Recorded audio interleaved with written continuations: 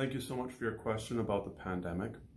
In my view, these lockdowns and social distancing have created a culture of fear that has created great harm to our economy and social relations. The BC Libertarian Party is calling for an end to the state of emergency and a return to pre-COVID normal. We would end all COVID-19 related rules and restrictions, except for those related to long-term care homes. We would also provide education to the public so they could better understand the low risk that they have from resuming normal business and social relations.